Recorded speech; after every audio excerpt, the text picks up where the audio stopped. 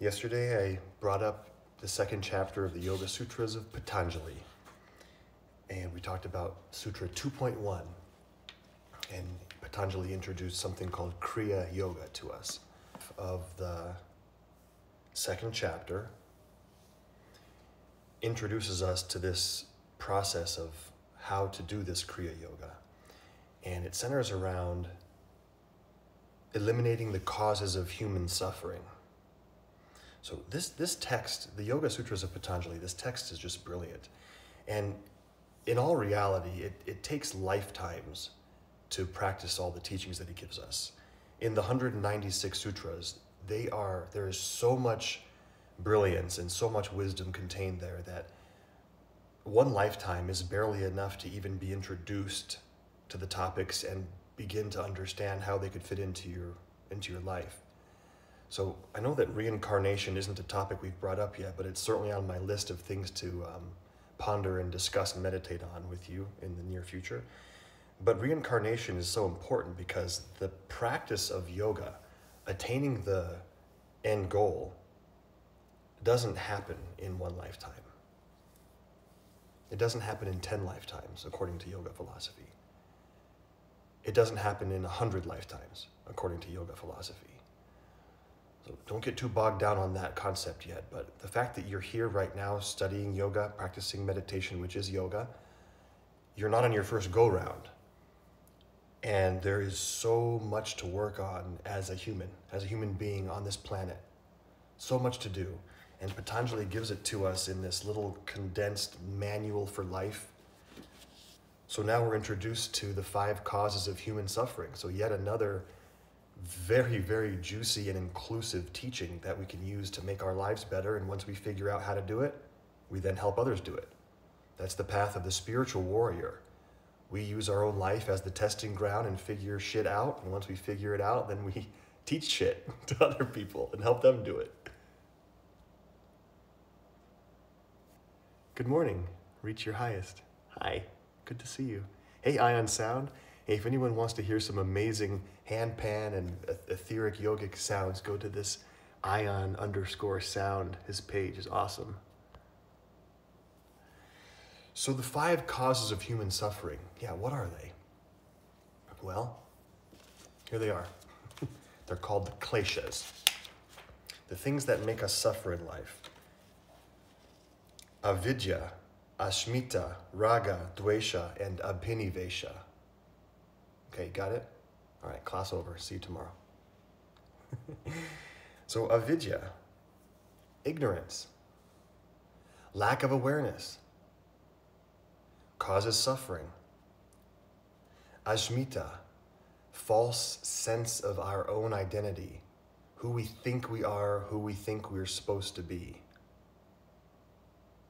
causes suffering. Raga and dvesha. So raga, I'm going to give you a hint.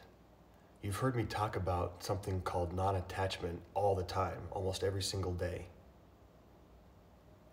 Vairagya. So raga is a form of major suffering in life. Raga means attachment.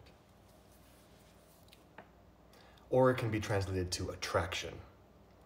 And dvesha is the opposite, repulsion. Attraction and repulsion are causes of suffering. So let me just again temper this by saying this is like master's level work here. This is advanced yoga. If we're working to eliminate our attractions and repulsions, that ain't easy.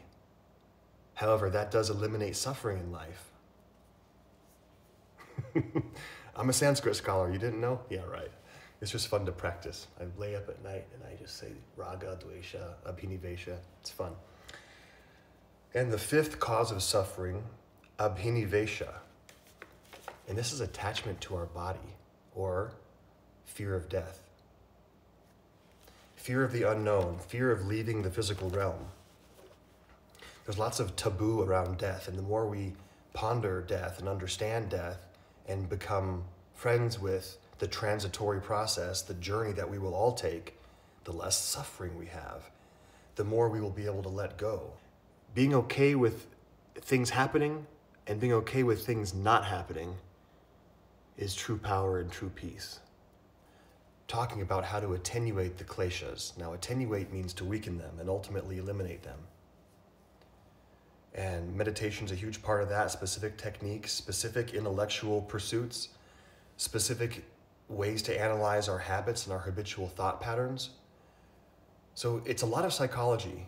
The Raja Yoga is a lot of mental work, a lot of psychology, understanding how our mind and then emotions work. That's the whole first half of the second chapter. And then, as I mentioned yesterday, the second half of the second chapter, we're introduced to the 8 limbs, Ashtanga Yoga. We got a lot of work ahead of us. You guys strapped in? Buckled up? Find your meditative seat, please. Let's do some breath work. Some subtle breath work. Not the Wim Hof type of breath work that everyone's crazy about. So am I, actually. Some pranayama. So please sit tall and let the body become soft except for the spine. Lift the crown of the head towards the sky. Let the face soften. Let the hands rest on the knees or in the lap. Slowly begin to deepen the breath and smooth it out. So the goal here is samavritti, the same movement inhaling and same movement exhaling. Now when we say the same movement, we need the same quality of the breath for the inhale and the exhale.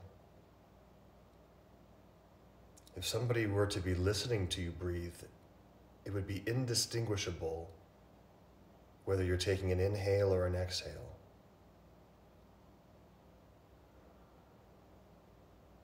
See if you can refine the inhale and exhale such that they're the same. They sound the same, they feel the same quality and intensity.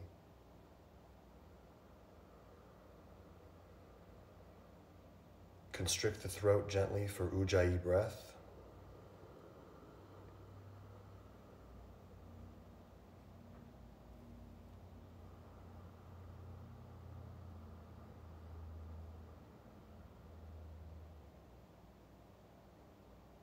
And investigate your lungs and see if you're taking full advantage of the lung capacity.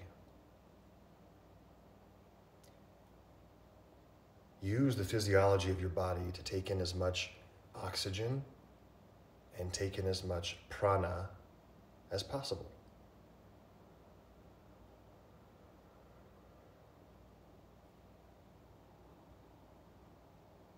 Notice the collarbones will lift and then they will fall. But don't let the shoulders lift and fall. Keep the shoulders relaxed the entire time.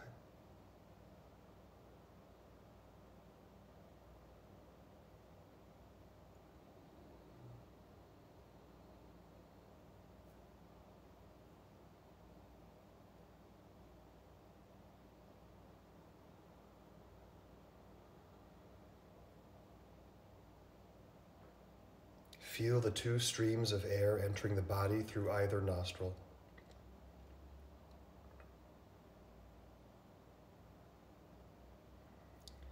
And envision those 2 streams meeting at the top of the nose or the bridge of the nose, at the top of a triangle. Left nostril and right nostril meet at the top, creating a triangle of energy, a focal point, gathering of prana. We call this prana dharana. We're focusing and gathering and intensifying energy.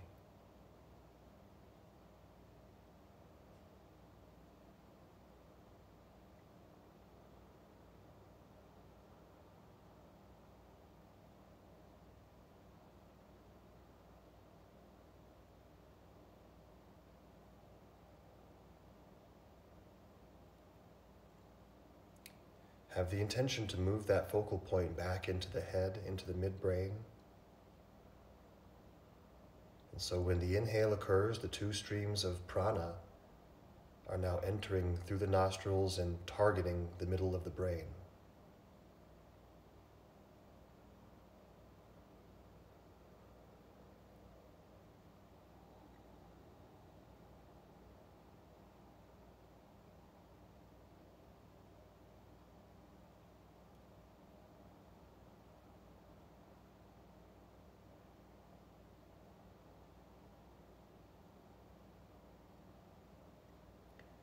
At the top of each inhale, introduce a short retention of the breath, holding the breath with full lungs just for a few seconds,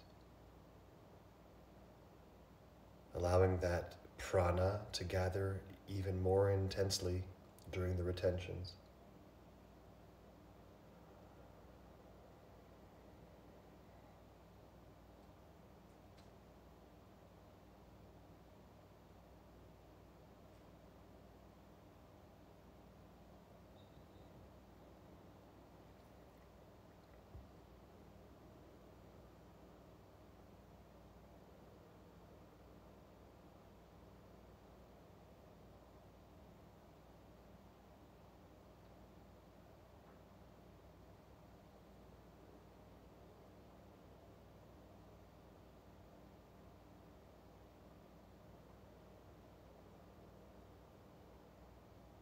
And now release the breathing technique and just be still and allow that light or that consciousness that we've built to expand.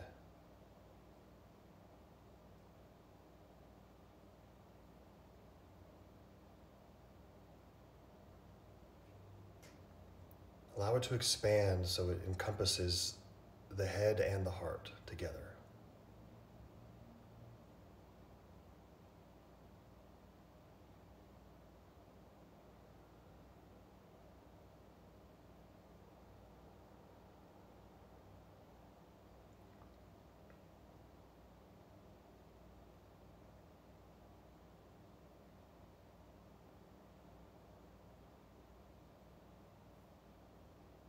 The third eye center is our command center, our seat of clarity and navigation for life. The heart is in certain traditions, considered to be the seat of the soul. So when we optimize our command center and optimize our connection to soul, we can then take control of the kleshas, the causes of suffering in our lives.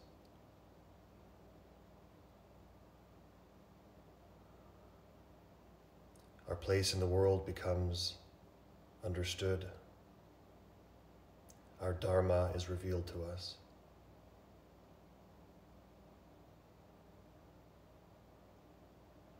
Which at its highest sense for all of us is a microcosmic reflection of the entire universe.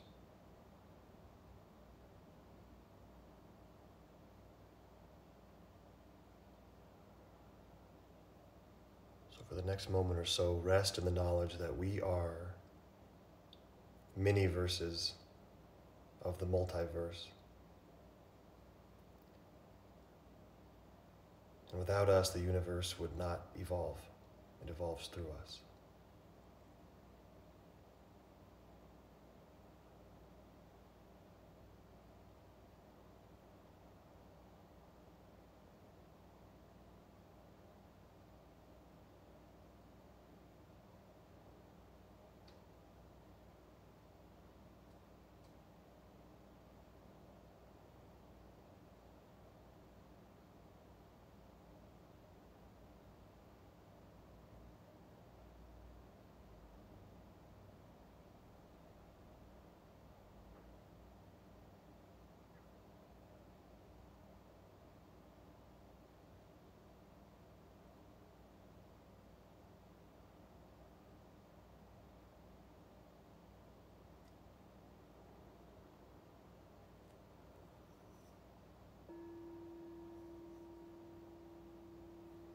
Let's prepare for chanting Om together, please.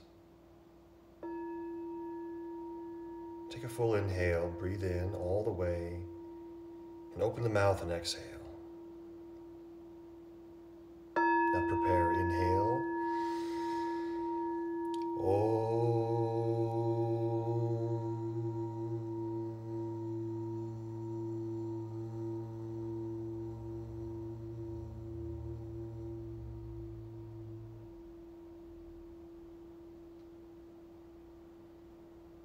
Slowly open the eyes.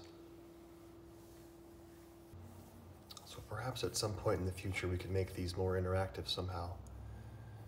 I'm not sure if the Zoom platform would be appropriate or something where I can see your faces. It'd be nice to have that. Have a beautiful Sunday, everyone. Namaste.